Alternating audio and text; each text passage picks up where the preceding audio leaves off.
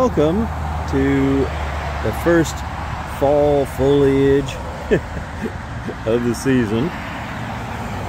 It is still primarily green here in New Hampshire at this particular spot, but as you can see in this tree, September 24th, 2023, and yes, we've got a little fall color here. It's getting ready to come out.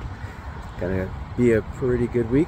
This is my first real trip on the road, and I thought I'd stop and just, you know, as you can tell, definitely near the road, and right on I-93 at the rest area just past the Hooksett tolls. And today Lisa and I are driving up, just gonna take a quick trip through and see what we can find. Bringing you along. Obviously, I'm going to stop at the Common Man over here and get a cider donut. Can't wait. And if you have stopped here based on my recommendations, you know how good their cider donuts are. We'll talk to you at my next break, and we'll take a stop. Okay?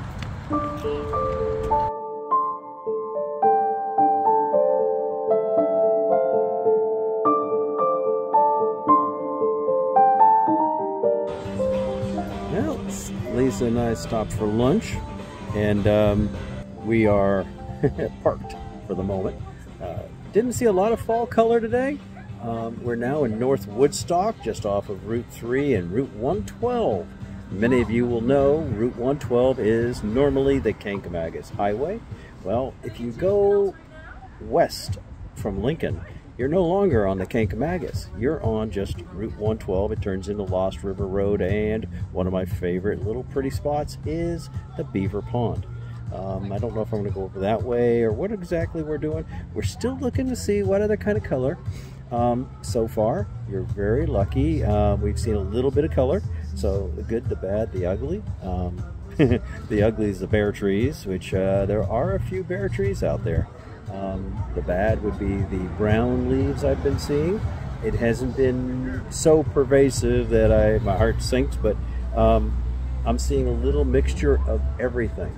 So, you know, we'll see what we can continue finding here as we meander our way through New Hampshire's northern White Mountains and proceed south again back home on this 24 September of 2023.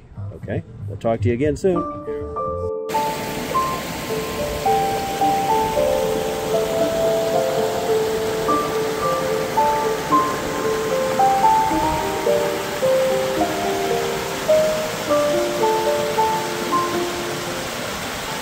Okay, it's 24 September still, and we're continuing. You may be wondering where I went to. I gave you a hint before, talked about the Beaver Pond, my favorite little spot in the White Mountains here, or at least one of 1,000 favorite spots. And let's see. Here I'm over on the other side of the little dam, the spillway off of it. See, there's a little bit of color up in those trees. On the far side of the pond, you can't quite maybe make it out, but there is a bit of color. This coming week is going to be, I think, really good for the trees. It's going to do a lot for it up here, and I think by the first week in October, we are going to see some really good color. Okay, I'm going to go explore a little bit. I don't know if you have ever been here before, but always, oh, look at this. Just so you can have your fill of fall colors. I'll leave you with this.